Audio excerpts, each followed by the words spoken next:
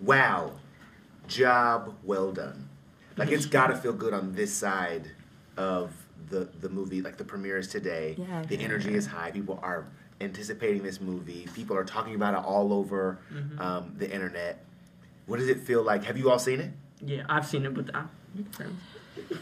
We've seen.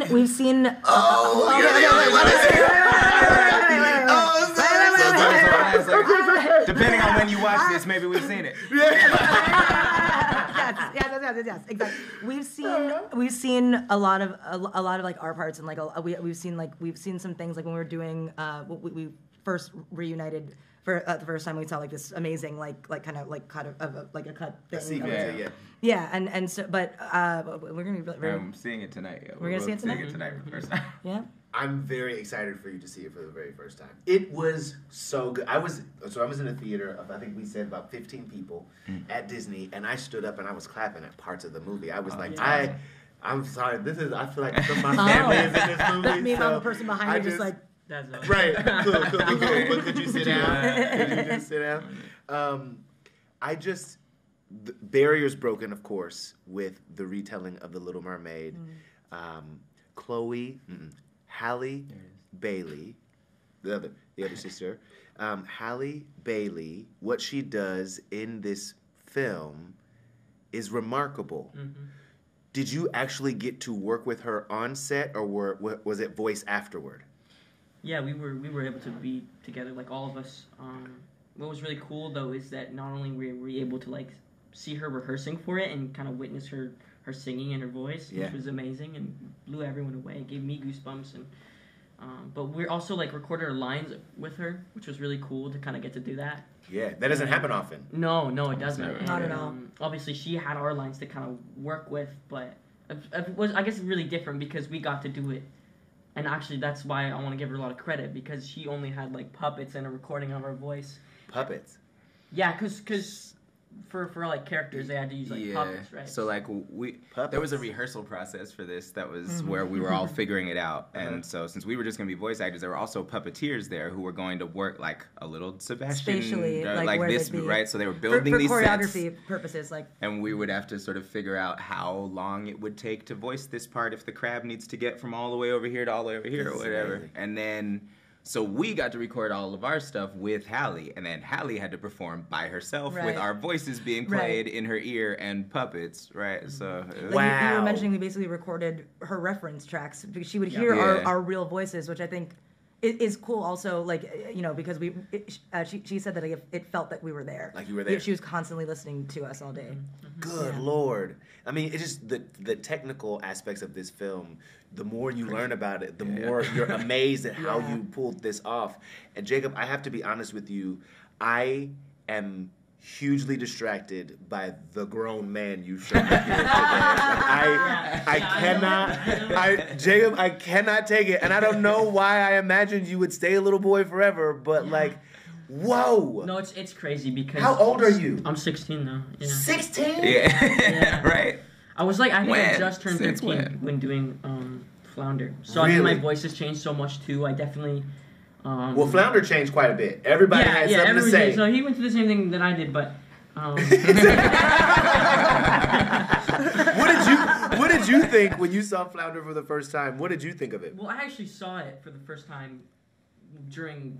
I think I actually was shown the design for him in my audition process. I think I showed him, and I had so much faith in Rob. I knew that he would kill it, and I knew he knew exactly what he was doing. Yeah. And obviously, when we watched the film, everything worked so perfectly. So I couldn't really imagine it looking a different way. And I think he's adorable. And I think what's cool about the recording process is that they were filming us too, so they were able to take those facial expressions that we made and incorporate it into the design when they were animating it, right? So it is. Awkwafina, I want you to tell me. You find out they're doing The Little Mermaid. You look in the mirror and you say, "I am Scuttle. Scuttle is me." Is that how it happened? Oh, no, that's. I just made one phone call and I am Scuttle. Yeah, I mean, I knew that they were going to do a new Little Mermaid, and I thought that was exciting.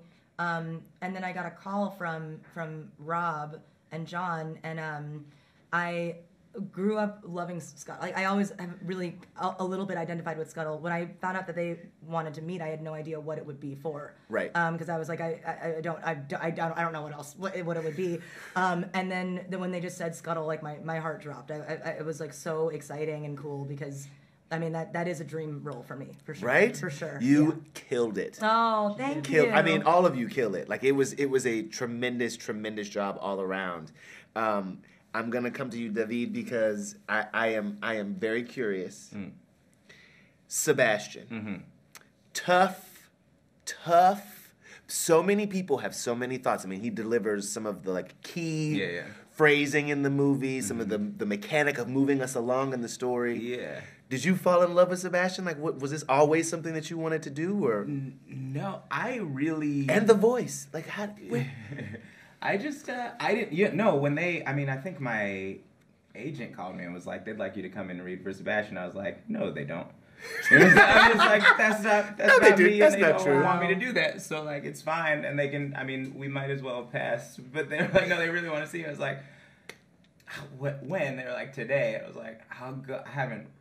And all right, let's go. You know, you just did it. Just jumped in.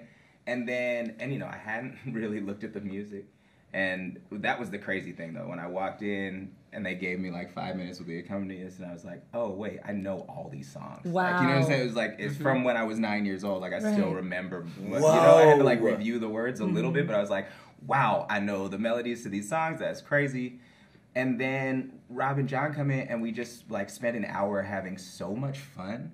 I had so much fun in that damn audition, and I walked out of there. So my day started with like, they definitely don't want me to do this. To me, leaving, being like, God, I hope they want me to do this. Like, really? that was so. Yeah. You're right. I had fun too with them that day. Yeah, like well, not like you, but yeah, like they're just like fun. It's not nerve wracking necessarily. It was just, and that was the whole process. Like so much fun. So that really is a tribute to them and the kind of like, and everybody, Alan too, and then all the like, just the kind of creative atmosphere it was. Really was like.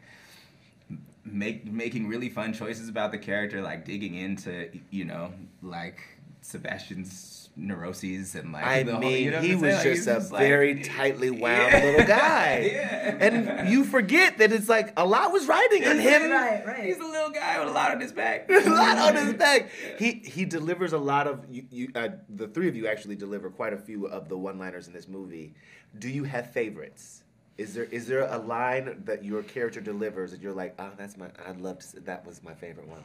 I don't know what's in it yet. I don't know what made the cut. Oh, right. Dang. Because you guys did do quite a bit of like, I don't want to say ad-libbing, but kind of like vamping on the spot, like improv. I mean, the day we recorded that, we were cracking. Remember, we were breaking, Which was like crazy when you're doing an animated movie. You don't usually break. You know what I mean? Like that's crazy. Scuttlebutt. Yeah. I mean, it's a good one, right? Oh, you like Scuttlebutt? So good. Oh, you like that? Was that a conversation where y'all were like, I feel like we just need one more situation in there, or was it brought to you guys? Was this always kind of a part of it? Yeah. I didn't know that Scuttle was gonna have a song. I like really didn't know, and then you didn't know that you. Like you were. I don't think I was supposed to be in. I don't think Sebastian was supposed to be in the song. Like she can't carry this by herself. No. I think we're gonna need some help. I think in hindsight, Lynn was just like maybe thought I would be offended if there's like rapping happening, but I wasn't a part of it or something. I don't know, but like I don't know. But, that is kind of funny. That was so fun to perform though. Like it was nerve-wracking but then fun. Yeah. Are you prepared for that? Like for people, they're gonna shout that at you. I don't know if you know, like kids when they see you. I hope not. You know, like when kids when they see you are gonna be like Scuttlebutt. It's Scuttlebutt. Yeah. Oh, yeah. If they do the chorus to me, I'm gonna be like, okay, I'm not her. I'm not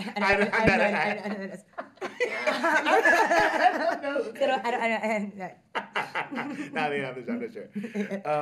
We were talking about the breakthroughs, the breakthrough that is this movie, the breakthrough that is Halle Bailey as Ariel in this movie.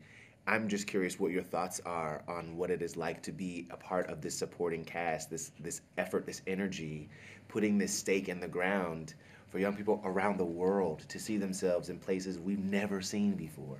I think that's it. It's just beautiful. You know, it's so cool to be a part of something that is like has so many more points of entry for so many young people, right? where you can look up on this. It's because it's important, and a lot of us didn't really have it growing up. You know, looking up on screen and seeing yourself in a thing I mean, in a blockbuster thing, right? Because that's just a big, major Disney motion picture.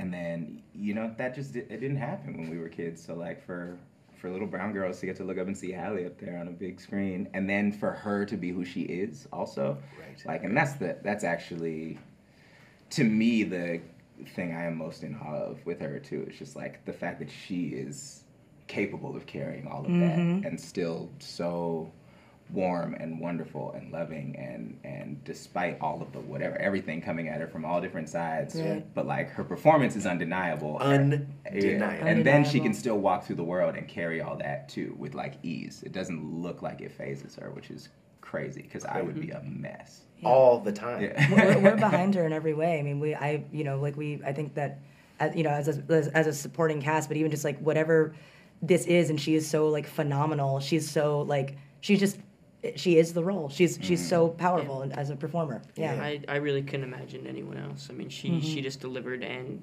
with just absolute perfection. She's phenomenal.